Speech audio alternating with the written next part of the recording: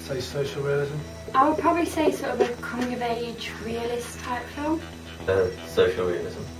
Well, going by the title and the tagline, probably something to do with some kind of collision or conflict with probably himself and his friends and people around him.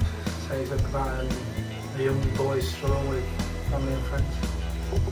A boy who's having troubles and difficulties with his personal life. The way verses is spelt, I'd probably suggest it's something to do with writing or poetry as well, but definitely some kind of conflict. Teenagers around 16 to 25 years. Going by the age of the character you've got on the front and the certificate at the bottom, probably 15 plus, maybe 15 to 24, more teenagers. About 15 to 25-year-olds. There's an introduction to the main character.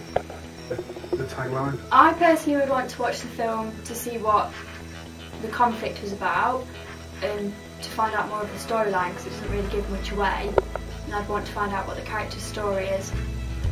The way he seems to be looking into the film. I really like the way you've done the title, because it really stands out, and I like the colours and the way the character's really prominent on the page. It's all nicely split out.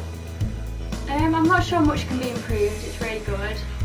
If I was to say something though, I'd probably say at the top, maybe change the colour just because it gets cut off a little bit and it's quite hard to see. Probably the background. The background.